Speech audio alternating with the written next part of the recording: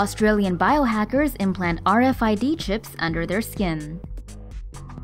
A brave and increasing number of biohackers in Australia are implanting microchips in their hands that allow them to remotely unlock doors and perform other tasks.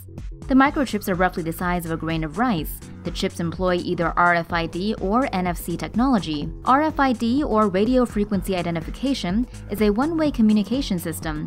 RFID receivers can read data stored on the chip even at a considerable distance. RFID chips can be used to replace identification badges to unlock secure doors.